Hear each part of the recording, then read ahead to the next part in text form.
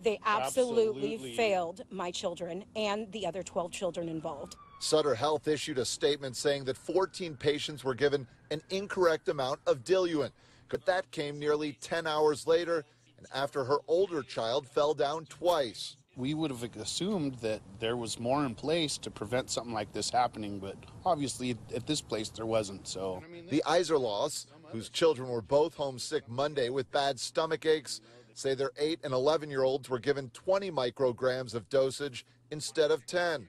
They're now very concerned about any long-term effects